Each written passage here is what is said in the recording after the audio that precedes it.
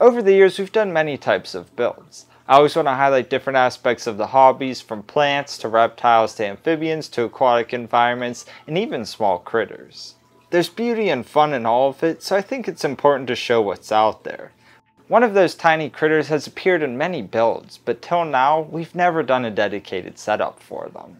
They go by many names: the isopod, potato bug, woodlouse, or as we called them growing up, the pill bug.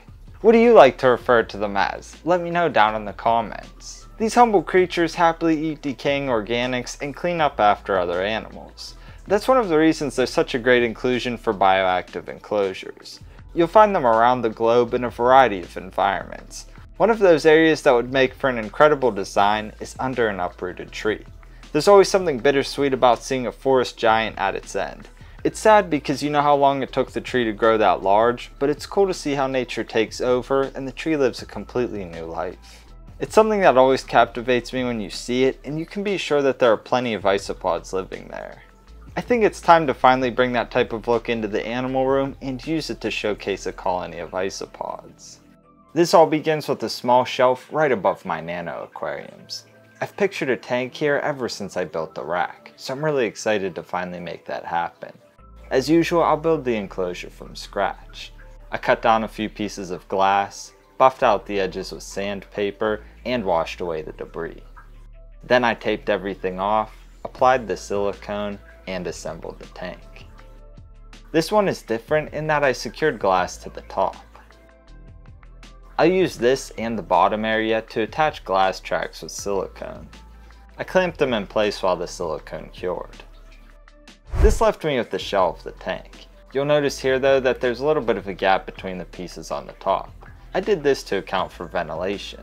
I'll fill the space with expanded PVC board and window screen. I secured the screen to a few strips of board with hot glue. I added another piece on top to sandwich it in between. Then I applied silicone to the underside of this and pressed it into the top of the tank. I taped it down and left it to sit overnight. I still have to make doors for the front, but I'll do that after I make the scape. On a side note though, you may be wondering why I put a mirror on the back.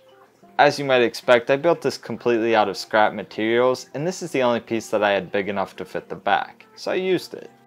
Anyway, as I said earlier, I want this scape to look like the bottom of a fallen tree.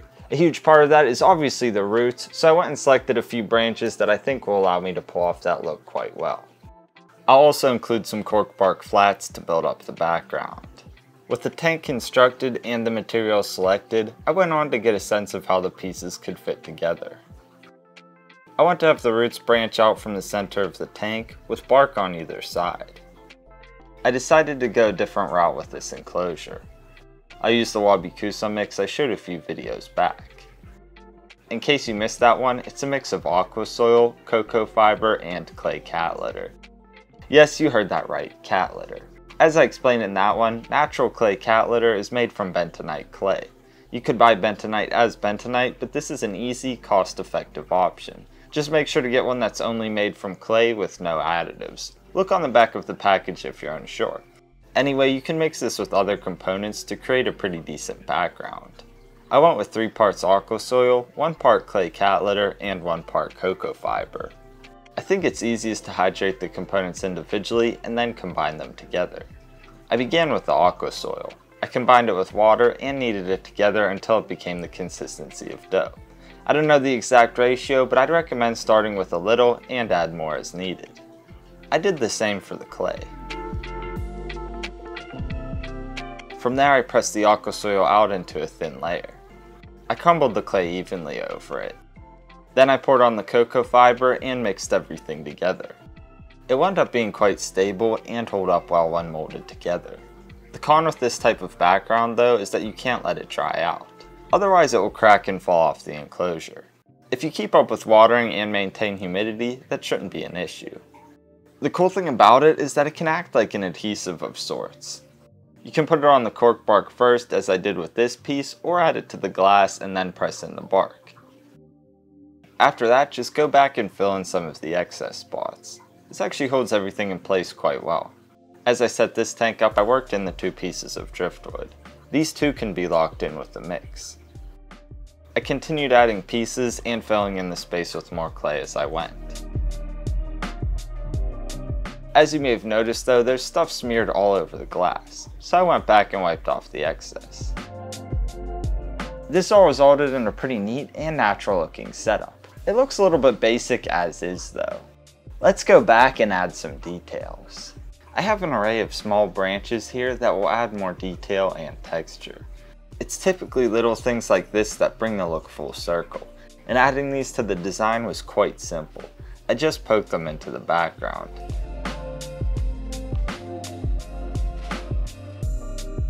In other areas, I added more mud. You figure, in nature, a good bit of dirt is left over on the roots in a similar way.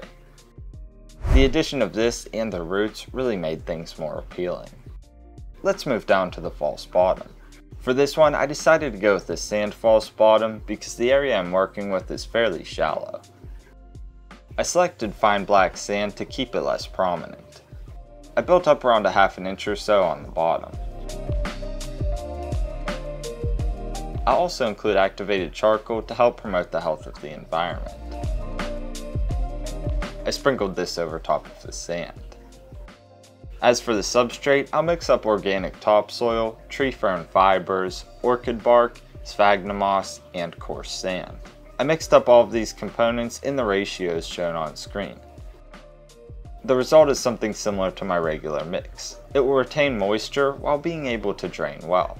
That said, using something like topsoil is a little more favorable for the isopods. I went on to add a decent layer throughout. As usual, I sloped it up toward the back to create a greater sense of depth. At this point, it's looking pretty good and is finally ready for the plants. I won't go too crazy with this one. I've selected Photonia stripes forever, Cryptanthus nubicula, Ficus pumila quercifolia, hypnomoss, and haircap moss. As always, I'll start with the largest plant, the Photonia. I added a single bunch in the back to act like a showcase plant of sorts. From there, I filled in some of the open spaces with the crypts. I really like the primordial cryptic look of these. I think they blend perfectly with the roots and everything else. Before I add the other plants, I'll include the leaf litter. I have some oak leaves here which will cover the entire bottom of the enclosure. These will add a neat and natural look, but they're also beneficial to the isopods. They'll create places of refuge and provide a supplementary food source. As they break down the leaves, they'll be converted into nutrients for the plants, which is part of the bioactive process. I added these prior to the other plants to make things a little easier. Now for that glorious green stuff, the moss. I added patches of it throughout on the ground and background areas.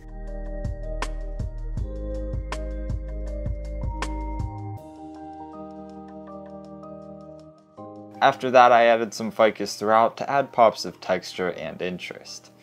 I'm using my tweezers here to get the roots between the leaves and down into the substrate.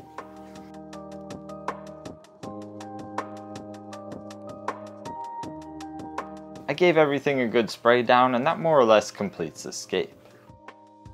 We're just about ready to add the isopods. I'm going to put the doors on first though. As you'd expect, I cut out pieces of glass and put them in the tracks. I blacked out the sides of the tank with window tint film as well. I'm also going to add some springtails so that we don't have any issues with mold. They will coexist perfectly with the isopods. For those, I decided to keep it simple and went with some powder blues. I use these in a lot of my bioactive setups, so I thought it made sense to go with them. That way this will serve as a breeding setup of sorts for other enclosures.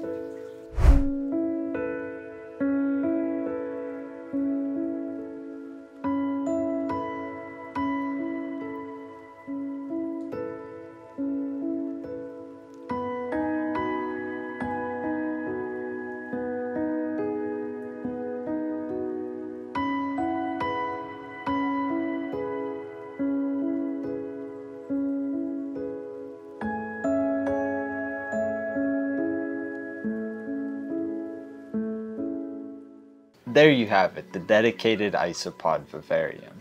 I think it's a pretty neat looking piece which really brings this shelf together. That said, I had to move it back over to the table to film. It just wasn't translating well on the camera from that area. Anyway, the idea I was going for here was something dark and grungy, which resembles a shaded area you'd see in the forest near a fallen tree. I was somewhat limited with the materials I had to work with, but I think it certainly has the spirit of that type of environment. What do you think?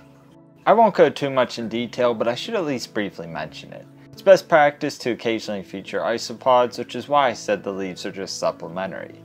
On today's menu is Repashy morningwood, which you may have already noticed. Like all of my other animals though, I feed a varied diet, from vegetable chunks to dehydrated fish and many other things in between. One thing I will say though is that you don't want to overdo it. Too much uneaten food will attract mites, which is not optimal.